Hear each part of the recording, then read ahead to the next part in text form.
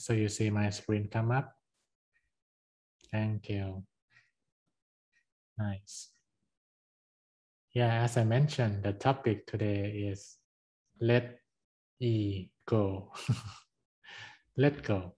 Yeah, I heard it from the people who review the book. There's a book come out. Ego is the enemy. And there's the editors in Thailand. They pick up the book and review that sometimes let go is about how you deal with this letter E always beside that.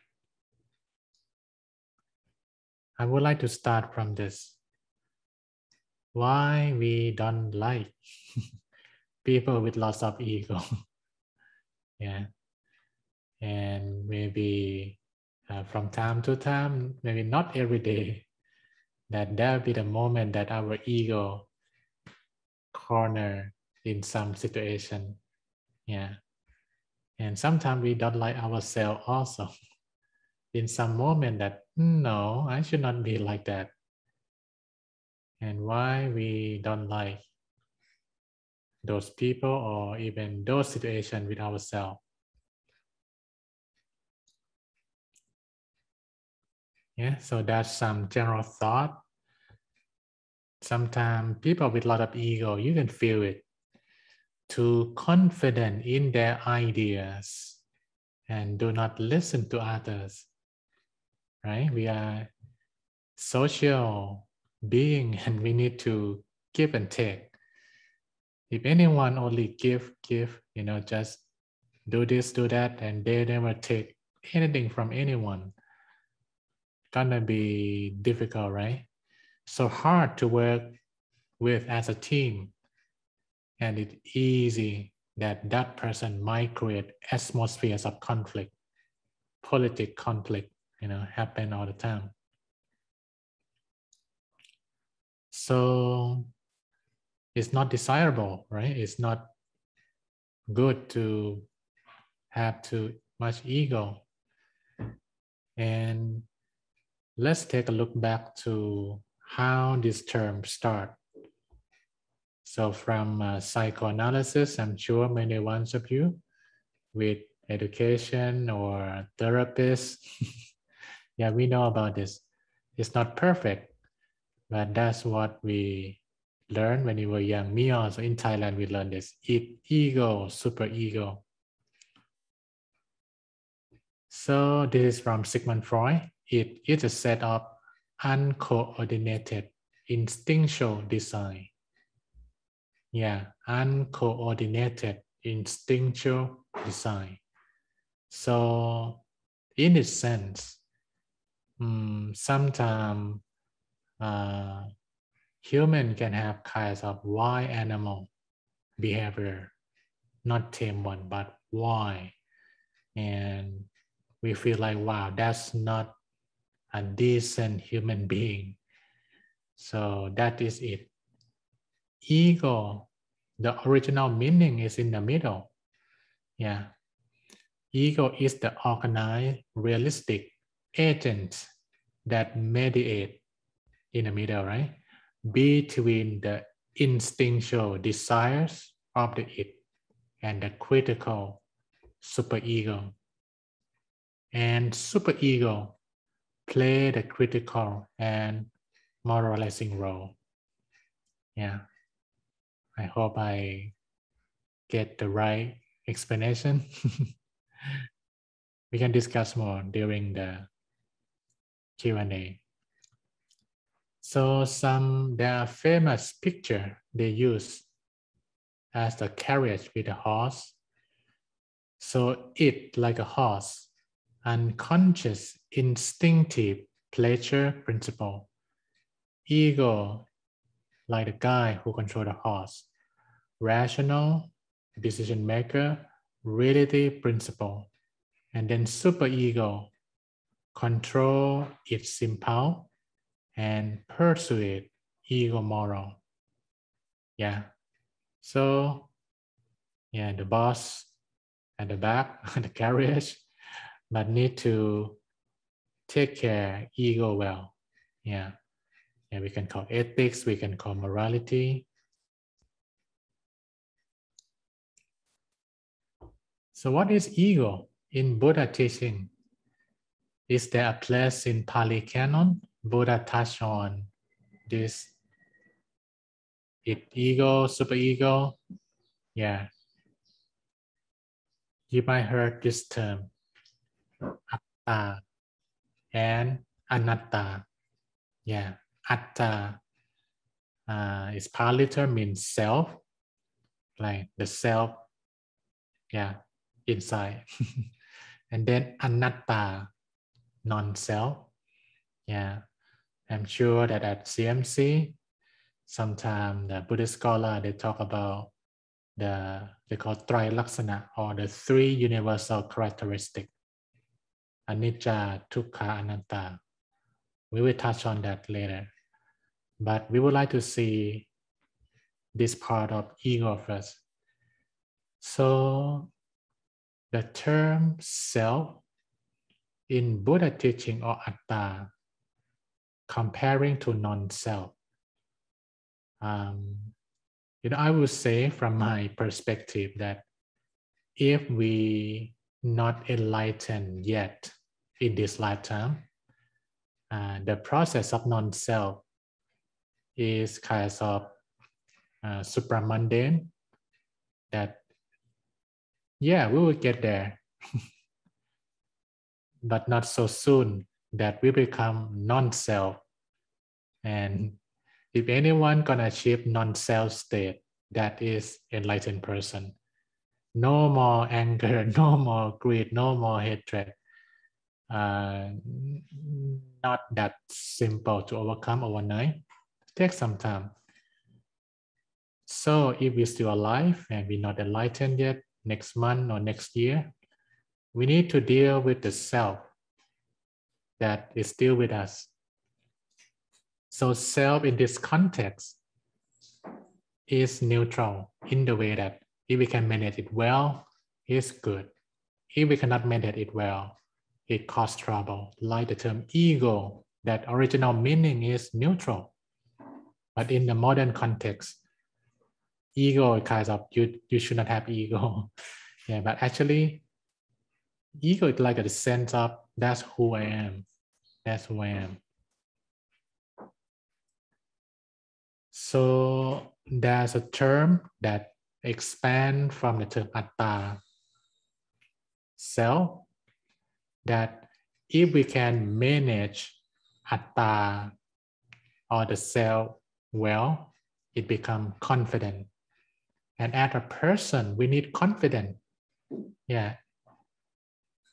In doing anything to be successful, we need confidence.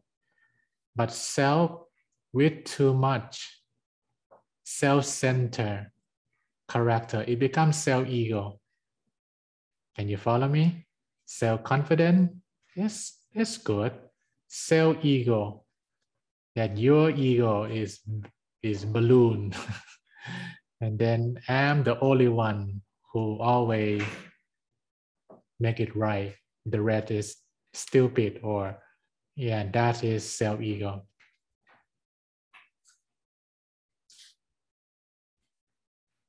Self-confidence is essential to deliver a good result.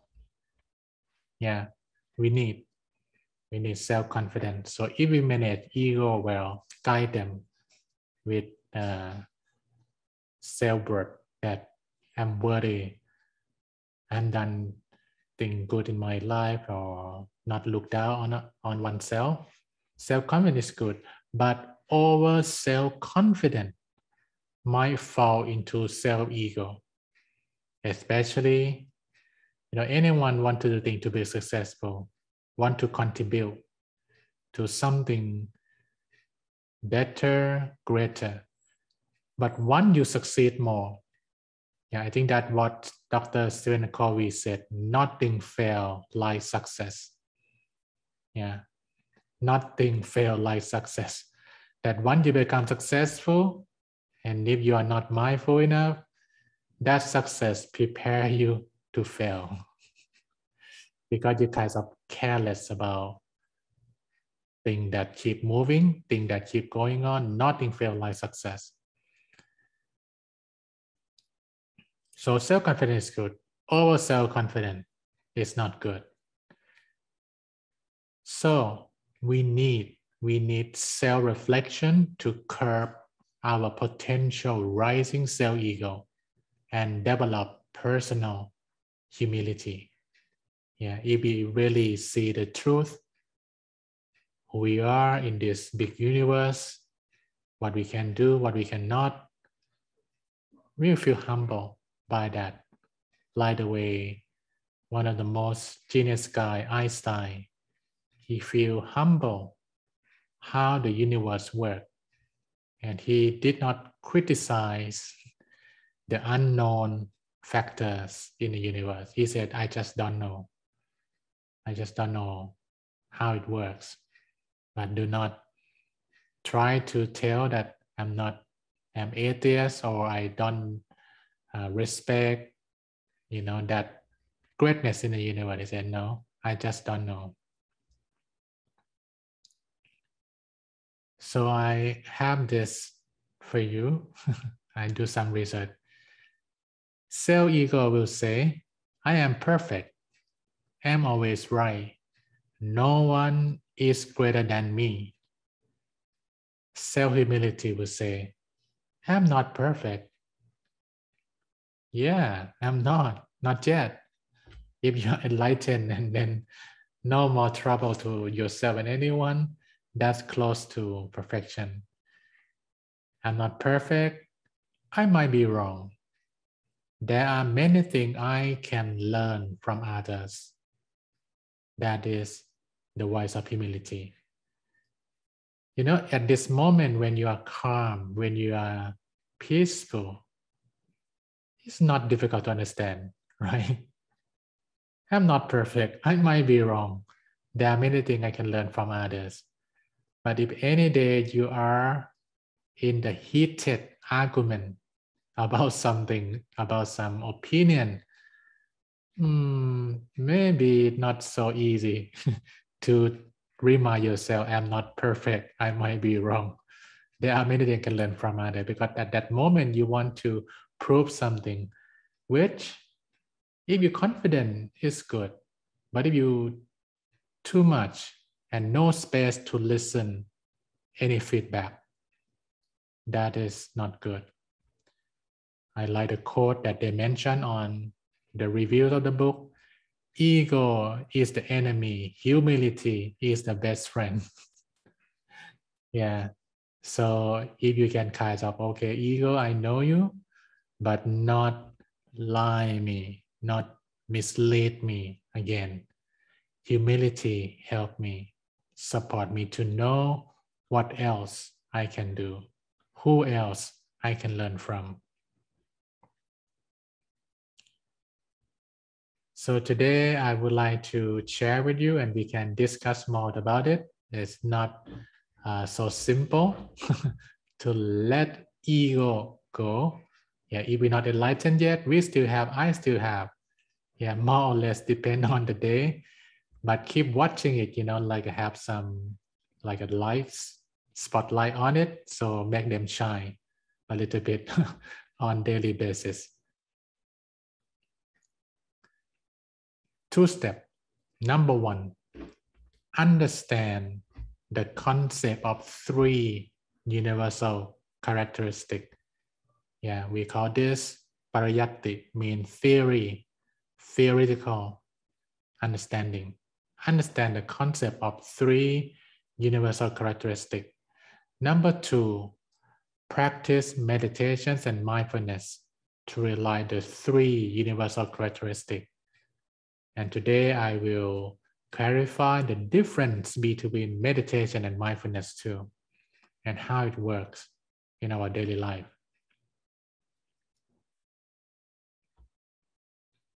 Yeah. Step 1, how to let ego go. Understand the concept of the 3 universal characteristics. Is there anyone right now that you heard about this before? Anicca, Dukkha, Anatta. Can you type number 3 in the chat box? Type number 3. Yeah, I heard about it. Impermanence, sufferings, and then Anatta. Okay, so I see Barry, number 3, Phil, number 3, Sophie from Thailand, Sanja too. Yes. Yeah. Yeah, this is a very powerful Dhamma. Not too easy to see it on the daily basis. But if you are mindful enough, you will see it.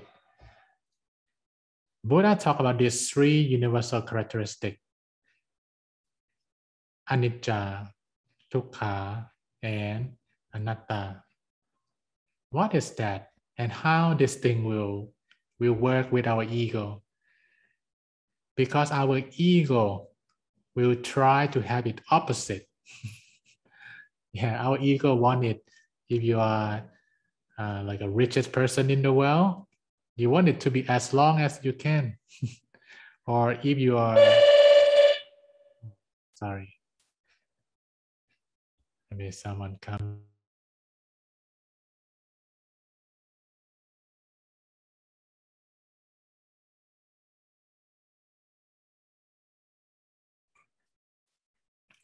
Yeah, ego will like it to be permanent. Ego don't want to feel suffer. Ego want to entertain. I'm happy, I'm good all the time. And ego want to attach to that success as a self. So once we understand the reality, like this is the wall that is always there, or it's like a mountain, it's always there. If you hit it, you get pain. You get pain. Buddha talk about these 3 universal characteristics as anything in the world, anything, you name it, anything in the world, except pure Dhamma, or we call Buddha nature, that has no defilement. Okay, I will try to slow down. Anything in the world, including ourselves, including our thought, anything is under this law, except the Buddha nature that has no more defilement. Yeah. Can you follow that? Yeah. So what is that? Nothing is permanent. The building we are living is not permanent and it keep changing. The weather, the government, social, economic system, it keep moving, and it lasts 1 year. Yeah, last now almost 2 years. We see the biggest impermanent show in the world with COVID-19. Everything you think is reliable, it's not there anymore. It's gone. Anicca, that's number 1. So if you understand this, what you will attach to balloon your ego is not stable, is will be gone. And you might fail. You might be in trouble. Number 2, dukkha. And today I put the term hidden suffering because ego try not to look at that part. Yeah. But in reality, any success lie the next failure. Any failure can lie the next success also. It's hidden. So in every corner of life, you can suffer more or less, With more mindfulness, suffer less. Less mindfulness, suffer more. What is that hidden suffering?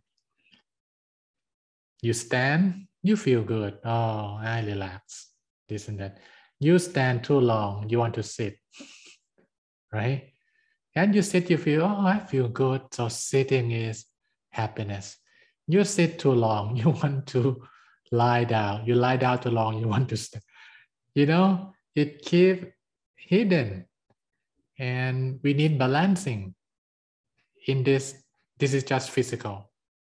You can imagine something more challenging like relationship, like equalities in workplace or among the kids, or it's a bit tricky how you suffer not too much and avoid the hidden suffering that might hit you the next corner. Yeah, that's why I said it's not so simple to see. And the last one, non-self, anatta. Yeah, anatta. No matter what wealth, no matter what fame or anything we gather, one day it's gone. We come from the nature, we back to the nature. Yeah. So what will really live is any goodness you have done that in your mind, then that goodness in the mind of many people. And that is something that connect with the Buddha nature, right? Kindness, goodness. It's not your bank account. It's not your big title in a company or government. It's all gone. You know, some people die and no one talk about that person anymore. And someone who died and never die because they deliver something to be remembered that go beyond self. Yeah. Yeah, we can practice more, and then if you have any question about those explanation, please jot down. I'm ready to discuss. Yeah. Once we understand the concept, yeah, we need to practice, yeah, to really realize it. To know is one thing, to be is another. Yeah. We know meditation is good, inner peace is good, but without continued practice, we lost it. And sometimes we even feel like not to do meditation. If you're not feeling God, you're gonna have a good one. Or so that's why we need shower, keep it like a habit. Practice meditation. The Pali term is samadhi and mindfulness sati to realize the three universal characteristics. What is that? I mentioned in some of my talk at CMC that now in the West, the term meditation mindfulness start to be overlapped. But in Pali scripture, they have two different terms to call it and have a different meaning. In the Noble Eightfold Path, starting with right view, Samma Titti, we rely on Samma Sankappa, until the last two, Samma Sati and Samma Samadhi, which is right mindfulness and right meditation, yeah, or right concentration. So in general concept, meditation supposed to go deeper. Yeah, you can imagine the paper, the magnifying glass, and the sun. Mindfulness is you move that magnifying glass over the paper. Yeah, that is sati. Try to be more mindful. And then samadhi, you move that magnifying glass to the focal point. So in deep meditation, you realize something. Wow, I never see that. It decades of experience, but I never see that. I see it today in my super silent time. So to really let ego go, that you can let go. When things upsetting, when things not happen the way you want, you need daily meditation. Meditate to see realities of yourself. Yeah, you remember that chart? I'm perfect, I'm not perfect. I'm always right, I might be wrong. I can learn from others and then, oh, I'm the greatest one, something like that.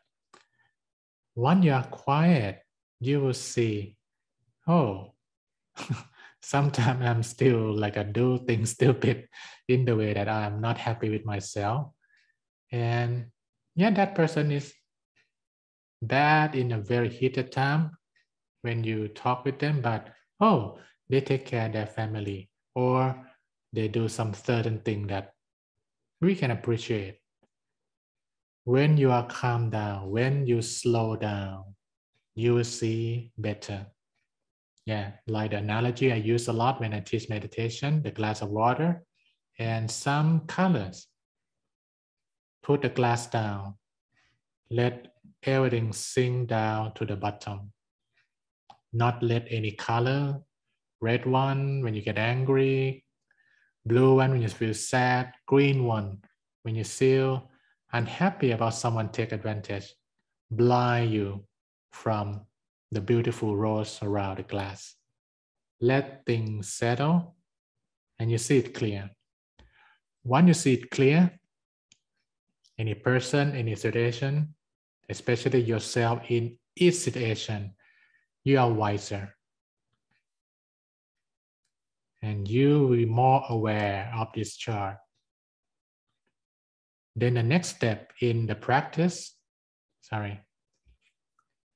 encounter real life situation with mindfulness and wisdom. Yeah. So when you open your eyes with a sense of calmness, with a sense of humility and feel good. You know, sometimes that gentle awareness, light and gentle feeling, it comes with the sense of, I don't want to harm anyone. I don't want to encounter anything to criticize other people. It's just like that individual gravitate toward more goodness, gravitate toward more wholesome reaction. Like the eyes is beautiful, so see more beautiful things, something like that. Yeah. So when you have good meditation, when it comes to real life on the meeting in the table, especially the situation that might hurt you or spark you to fight, something like that, that someone